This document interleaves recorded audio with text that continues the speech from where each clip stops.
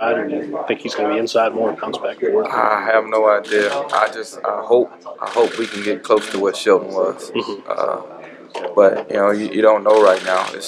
We haven't even padded up anything.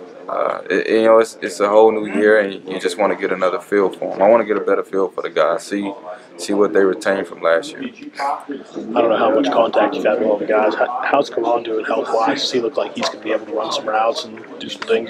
Yeah, he'll be back doing spring. He should be good. As far as how long it's going to be and whatnot, I don't know any of that. So.